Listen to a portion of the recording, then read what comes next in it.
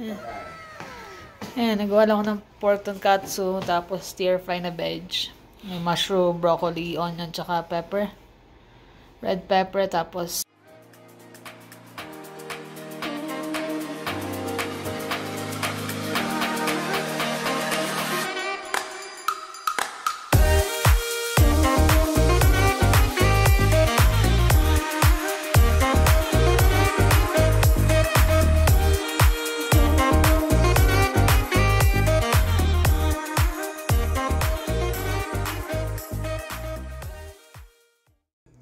hello guys, good afternoon. Katatapos lang namin kumain ng medyo may madilim. Katatapos namin kumain ng tanghalian. Nagluto ako ng calderette. Ayan, kalahati na lang. Ayan. Tapos gumawa rin ako ng pang merienda ba. Ayan, gagawa ako ng milk tea with boba pearls. Ito yung nabibili na tapos pinalambutan ko lang at saka lagyan ko ng brown sugar. Tapos yan, yung black tea at saka milk. Para mamaya malamig na, yellow na lang. So yun ang merienda mamaya. Day off ko kasi. Tapos yan, gumawa ko ng turon. Kinulang na ako ng kaya ginawa ko maliit na lang to. Tapos ito, ulam to for tonight. Pinakbet. Ayan. Lakang nabili kong kalabasa. Kalahati lang. Tsaka ito, nagpe-prep ako ng para sa may order ako bukas na sisig eh. Wala akong nabili na sariwang ulo. Fresh. Frozen ang nakuha akong pork mask. Tapos ito para sa black bean. Hindi pala black bean. Oriental na fish fillet. Yun ang dalawang tutulog. Tatapos lang namin kasi kumain. Nanood sila ng Nookstopay pero mga nakatulog na. So yan, waiting na lang ako maya siguro kung gawin yung merienda kasi antay kong parating na si Habi tsaka ako lulutuin ng turon. Jermaine nasa taas. Bukas pasok na uli kaya kailangan Di pa nga tapos maglinis kasi kahapon nag-ayos ako nito nung sa stove. Sobrang dumi na kasi nung grill. Parang 2 weeks ko ata siyang hindi nalinis yung pinaka-grill nung stove namin. So ngayon pala kami magwawalis at saka magmamap. Kasi 2 PM ko kagabi. Laba lang. Tapos hindi kasi nasa labas din kami kahapon eh. Paikot-ikot din kami. Kaya ayun, daming gagawin. Kailangan ko matapos lahat ngayon. Ayun pa yung trabaho ko. Hindi ko pa nagagawa. Para bukas na yan. Kailangan ko nang matapos. So yun na guys, yung boba pearls. Luto ko siya sa syrup. Yan. Malamig na yun namin. Malamig na yung milk tea. Hindi pa naman sobrang lamig. Medyo maligam-gam. Plus dos na rin eh. Malapit na siyang umuwi si Habi. So yan, turon. Usually, kung wala siyang overtime, nandito na yan ang mga bandang bago mag-alas 3. Yan, halos katatapos ko lang din maghiwa ng mga kailangan ko. Lilinisin ko na lang to. Yan, papalambot na rin ako nito soon. For now, nakasalang yung para sa pinakbet na karne. Ang mga bagets tulog pa. Singin ko na pag ready na yung merienda. Puro kain pag day off eh. Bawi-bawi. Lalo yung mga bata, sarap ng tulog. Tulog kain. Mamaya tawag ko. Patapos na rin yung yung turon. Saglit lang magprituhin yan. Sarap. Kaya mo Hindi na mainit. Hirap kainin ng tayo na yung turon eh. Saka yung boba pearls. Milk tea. Kaya na, Jonas?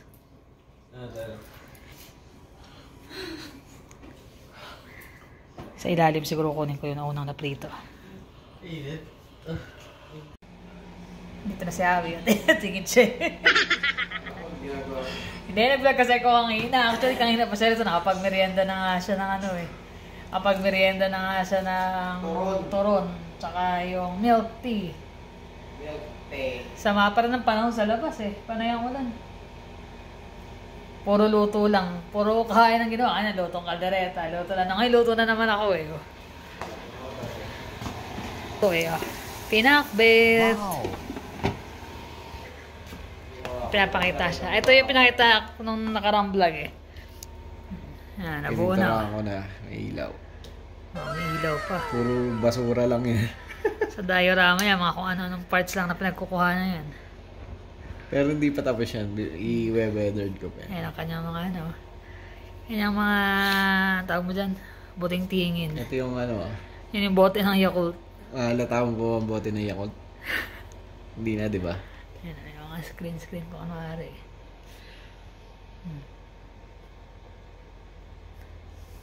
Hindi na bote ng Yakult yan.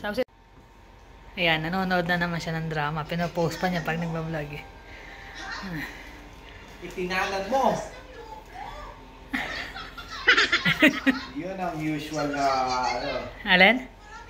Ano ipapakain mo sa anak ko. Sabi naman ni ano, bubusugin niya raw ng... Nang ano? May sagot eh. Bubusugin na... Magandang buhay sa ngayon. Bubusugin mo naman po siya ng pagmamahal. Oh, yun naman pala, dear. Bubusugin sa pagmamahal. Kakanood mo ng drama yan eh. Parang narinig ko na dati yan eh. Ano papakain mo sa anak ko? Ano? Yan ang talaga, tanan eh. Talaga. Tinanan eh. Naalala ko lang yung mga pinagdaanan namin dati. Oo naman. Yeah. Pero happy naman na yan. Hindi, kasi nahuhusgahan ka agad siya, di ba? Lalo na ng mga magulang. Pero hindi mo rin namamaya alis. Hindi maalis yun, lalo siyempre magulang eh. Hindi mo mamaya alis yun. Part ng ano yan eh, ng mga trials ng buhay. Pero pag hindi nyo talaga, hindi mo sinubukan o hindi mo ginawa, hindi mo malalaman kung anong kalalabasan. Yan, nagiging madrama siya. Kakanood ng drama yan eh. Oh. Nare-recall niya. Anong pakakain mo sa akin? Kaldereta. Ako pala magluluto eh, papakain. Ito ako kakain. Ay, nagan talaga. Parte ng ano yan. Tsaka aga nga, di ba? Lalo sa mga dati na naming mga viewers. Maaga kami nagsimula sa buhay, kaya... Siyempre, alam na pag magulang, maaga nag-asawa, daming ano. Pero naging okay naman. Na-prove naman namin sa kanila na hindi ganun. Hindi rin ganun yung pinagdaanan namin. Dami rin pero ito naman na kami ngayon eh. Happy. Happy na. Tsaka Saka talaga hindi kami sumuko sa lahat ng pagsubok nun.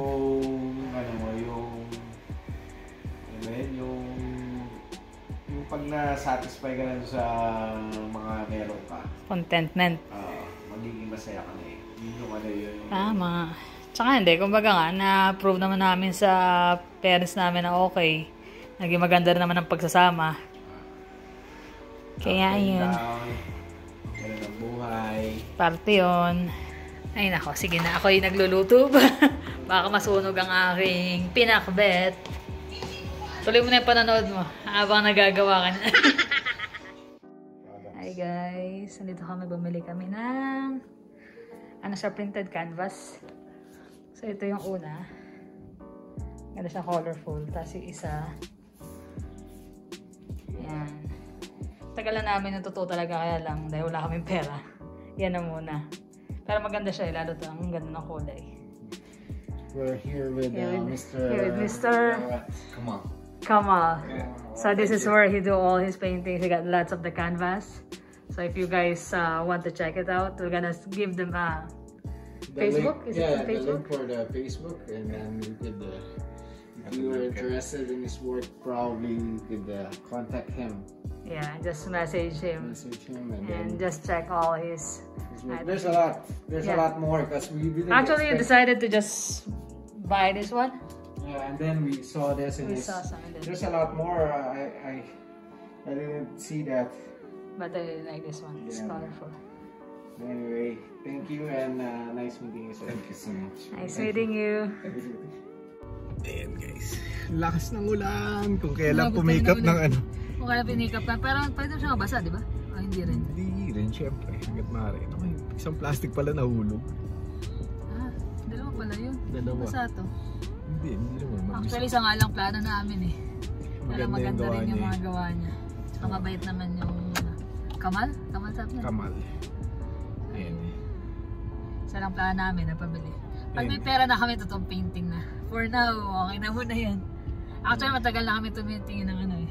Ng mga print. Mga painting pati. Oo. Kahit doon sa may Northland, meron kami nadadaanan doon ng mga painting eh. Ewan ko kung bukas pa yun. Kaya Tagal naman. na kasi nun eh. Kaya nga lang, mahal. Kaya, next time na lang. Yeah, muulan. Pagkaya na ng pera. Medyo tipid-tipid eh. May plano rin kasi kaming mag-Edmonton sa next weekend. Edmonton. Chill-chill lang. Punta Kaso sa pag ganyan na weather, Next week titingnan pa natin. naman eh. Sunday pa lang. Sana maging sunny. Bakit naman? Hindi ka naman Sa bagay, hindi naman pala lalabas Edmonton Hindi ka pala. naman Kasi pinagpipilian namin kung Waterton or Edmonton. ito, dapat Jasper actually nung una. Jasper. Hindi Kaso na nga eh. tuloy yung kaibigan namin. Tsaka ano, yung pangit nga yung ano, yung weather, hindi siya sunny, laging parang mausok. Kakabit ng ano na yun, ang canvas na yun. Medyo hindi lang ano yung nabili naming kahoy. Yung pinagkabitan ng canvas, hindi siya pantay. Kaya hindi makuha yung ano. Ang hirap i-level tuloy at hirap sukatin kasi medyo paling doon sa kabilang side, tapos medyo mas maiksi sa kabila. Hindi namin napansin na masyado kasi ano eh. Ewan ko itong isa. Yung isa mukhang okay eh. Ito lang mahaba. Ang medyo paling. Ito okay ang size nito eh.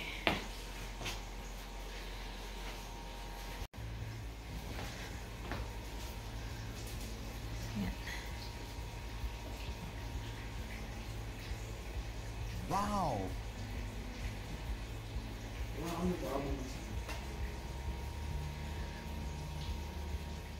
So yan pa yung isa guys. Naikabit na rin. Yan. Gusto talaga yung kulay niyan eh. Ang ganda ng detail niya. Yan. Kalat ang kusina. Katatapos ko lang din magluto. Kain na kami. Yan. Meron akong nabili din. Ano din? 15 bucks. Ano yan? Ba, may smart, ano siya? Ang tawag dyan? Smart plug. Wow! Smart plug. Nabili ko lang. Kahit, ano yan, may distance lang siya kung gaano kakalayo o... May wifi ka. May wifi ko yun. Ayos ah. Saan mo nabili? Sa marketplace. Suki ng marketplace eh. Bumili yung babae. Hindi niya raw alam gamitin niya. Ang box pa nga. Maganda kasi gaya niya. Kasi plano namin malis. Nang weekend nga, punta nga ng Edmonton. Yun nga. Sabi niya, bibili daw siya ng ano. Nakakuha na pala siya. Kunyari, may tao. Kunwari may tao. Diyan naman natin kapitbahay eh. Mag-look after. Kasi parang Ryan. At si, ano. Si Kat. Yan. Yan, nakabit na nila. Kain na tayo. Pagkain. Ayan, nagawa lang ako ng pork tonkatsu, tapos stir fry na veg. May mushroom, broccoli, onion, tsaka pepper. Red pepper, tapos cream of corn. Hindi pala cream of corn. Crab and corn. Yan, taralets, plus sausawan, suka na may patis. Suka nga to, yung dato puti na may yung spice vinegar. Ayan. Soup muna siya. Ano yung appetizer? Appetizer. Dili ma, kaya nakasarap pala ito isa. Pakabukas nga anak. Sa umaga nasasarap ko to kasi yung iba na yung singaw nung lamig sa umaga eh. Ayan.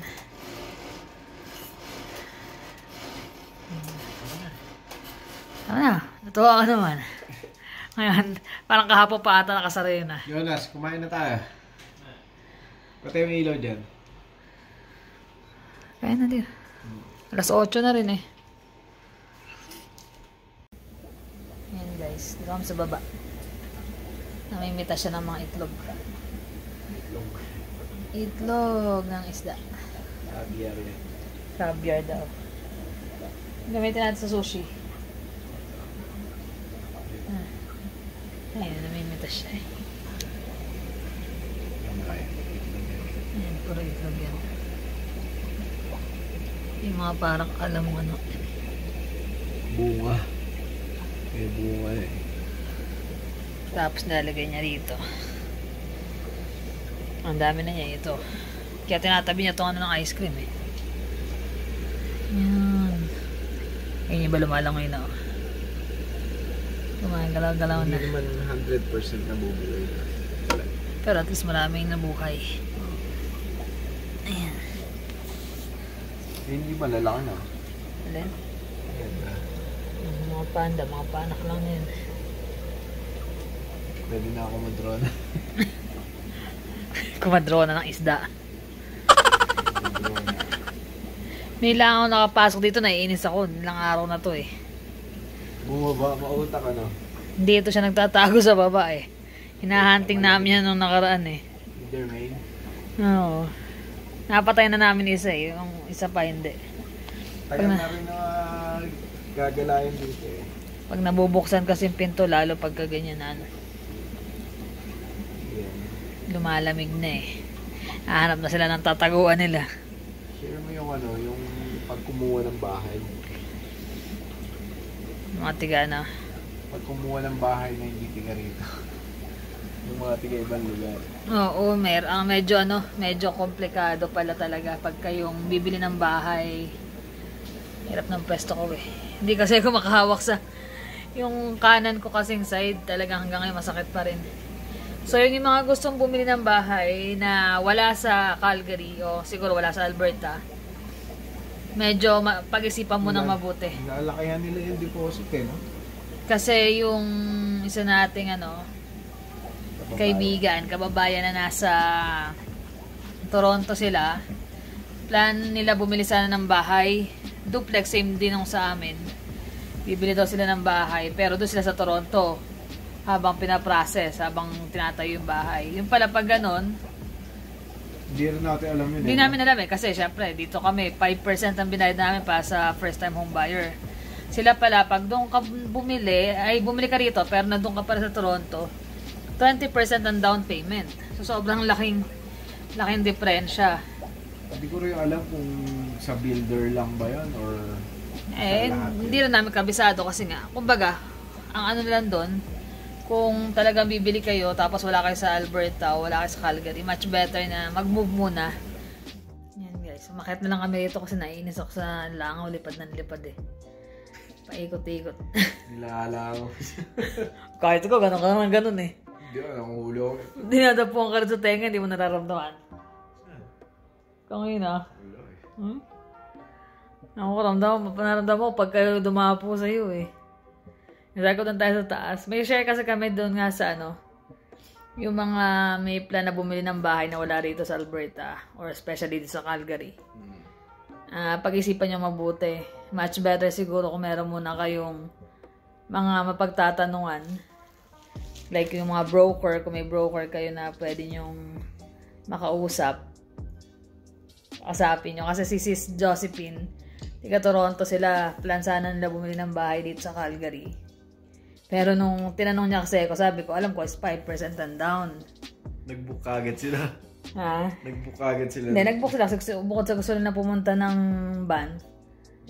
Na-share kasi namin daw yung Nakita niya kasi sa vlog namin. So, parang gusto niya yung same bahay din na meron kami duplex. So, okay na sana eh. Kaya lang nung time na nakausap niya na yung broker, nakausap niya na actually yung sales manager, doon nalaman na kailangan pala is 20% ang down payment. Okay pa rin sila, di ba? Ang laking difference. Ibig sabihin, kung ibang bibili nun, kung hindi ka naman ready sa ganun, di ba? Hindi, ibig sabihin, okay pa rin sila. Kaso, nilagyan sila ng days para makapag-isip. Oo, mahirap yung ganun eh. Yung mararush. Tapos, hindi mo nakikita yung bahay ng actual. So, kung plan nyo talagang lumipat from Toronto, kung saan man papunta dito, Much better na lumipat na muna, mag-rent. Or gayahin niyo yung ginawa namin, parang nung before kami lumipat dito, nag-scout muna kami kung saan pwede, ganyan. Oo, tsaka hindi nga. Kumbaga, mas maganda nandito ka na. Para makita mo mismo yung itsura. Ikaw mismo yung pupunta. Kasi iba yung walk-in sa by computer lang eh. Through internet kaysa sa actual. Makikita mo yung gawa nila, ganyan.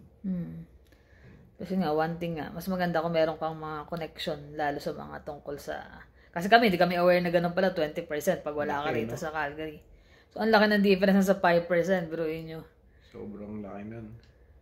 Kung wala kang ganun kalaking ipon, ang hirap. Kaya, much better talaga yun. Yun yung maganda suggestion. Pumunta na lang kayo. Lipat muna, tapos mag-rent na lang muna for few months. Usually, kung may ipon ka naman at nakakuha ka ng trabaho. Hindi, lalo na kung to-build naman yung gagawin nila, to-build yung bahay. Usually naman, 8 ngayon araw, 10 months pa. Kami kasi noon, 8 months lang. Ay ngayon daw, 10 months 10 na. months. Mas tumagal, mas nagmahal. Tsaka nagmahal talaga kasi yung price ng mga materials. Kahoy, sabi. Kaya nga sobrang taas ng mga bahay. Kumbaga, ang laki talaga ng difference eh. Yun. Kaya yung election, may mga nangangakong kandidato. Alam niyo na. Kanina araw may pumunta rito politiko. Kaya may pumunta rito kanina si Sadat. Sadat yung niya. Abogado siya. Aryan Sadat. Yan, nakakampanya siya. So, kinausap, kamay-kamay, ganyan. Yun, nakakampanya. Tapos sabi niya, sobrang dami ron na nag-i-speeding dito. Kaya, iaano niya na magkaroon ng mga signs tsaka mga camera. Yun ang kanyang panukala. Counselor lang yata yun. Lalo dito sa may malapit sa amin. Kaso hindi pa kami botante. Hindi pa. Sobrang bibilis kahit na nasa looban. Tapos kahit sa roundabout, pag nagpatakbo, akala mo minsan isa tumatagilid pa Lumampas nga dun sa poste, di ba? 2 poste nga rin, may sira Lumampas. Sobrang bibilis magpatakbo. Tsaka yung mga nagpapatakbo walang pakialam kung kaya lang, syempre, sana pag may mga nanalo, sana nga maging totoo yung mga pangako na yan, di ba? Hindi, pa lang naman kasi, developing community, kaya marami pang magbabago dito Marami pa. Talagang magbabago yun. Kahit na hindi siya manalo or iba. So, yun lang naman. I-share lang namin yun sa bahay nga. Tsaka yan. Suggestion lang namin. Mas maganda makita nyo yung community, makita nyo kung saan mag-work para sa inyo. Tapos ano pa ba? Yun nga, yung pag-isipan mo ng mabuti. Mahirap kasi yung bibili ka ng bahay ng isang kung mabilisan or bigla. Maraming options. Pwede ka sa Southeast. Maraming maganda ron, di ba? Marami rin sa Southwest, parang wala akong masyadong naririnig na marami rin sa siguro sa bandang dulo. Marami na ngayon. Sa dulo. Marami ng mga bago. Southwest Kaya nga depende sa tao kung saan mas mag-work sa kanila Northeast, Northwest, yan. Marami dyan. Kaya much better na lumipat nga. Makita nyo kung saan mismo yung magustuhan nyo. Tsaka nyo muna, planuhin nyo kung ano ba ang gusto nyo. Malapit sa school, malapit sa mga mall, malapit sa mga basic na kailangan. Yun. Dapat talaga, kami nga, halos ilang years yun. Yung palibot. Isang taon din na patingin-tingin. Kasi hirap, lahat magaganda Oo. Pag tumingin ka lahat, magaganda talaga Kaya lang syempre, di ba? Kami noon kasi, ang namin is yung budget din budget, tsaka yung built ng bahay. Actually, Morrison talaga nagustuhan namin. Tsaka yung mga review. Malaking bagay din yun. Basahin nyo rin yung mga review nila. Lalo na yung mga nagko-complain, ganyan. Akala nga namin, itong community na to, parang walang masyadong hindi tatauhin masyado. Dami na Ngayon, puno na. 1 taon pa lang kami mahigit dito. Tapos magtatayo pa ng dyan. Lalo to sa harap namin, tatayo ng mga retail store tsaka mall. So, pagtagal, magiging develop talaga. Marami magiging pagbabago dyan. Yeah, yun. Na-share lang namin talaga. Tsaka, ano rin yan, para at least meron din silang idea. ah, Maganda nga rin na message na ako at kasi least. dalawa nalaman yun, namin. di ba? Ha? Dalawa yung nag-message sa atin na Nagtanong kung magkano ang down payment. Siyempre kami, alam namin is yung 5%. Siyempre hindi naman namin alam kami na. updated eh. Hindi, tsaka hindi natin alam kasi hindi naman tayo labas ng Alberta eh. Diba? So, yun lang naman guys. Ng oras na rin kami matutulog na maya-maya. Maraming salamat sa panonood. Tsaka yung yung mga nasa Pilipinas, may rin kami ng Facebook. Meron din kaming page na ginawa. Yung ibang ina-upload din namin dito sa YouTube. Na-upload na rin namin doon. Para accessible din. Beck and Kai Vlogs. Paki-support na lang. Thank you. At saka yung mga dating gusto namin balikan yung mga video lalo doon sa mga bago naming subscribe. Ilalagay namin sa Facebook siya. Tsaka panoorin nyo na rin yung kapatid ko. Tsaka yung family, bayaw ko. Tsaka lahat ng mga tanong sa atin sila pinabalik. Sila Mami Toyang. Maganda yung topic nila nung nakaraan. Alzheimer tsaka dementia. Alzheimer's. Awareness para sa ganun. So naman guys, kami magpapaalam na rin. Thank you for always watching. Please like and subscribe. See you on the next vlog. Bye!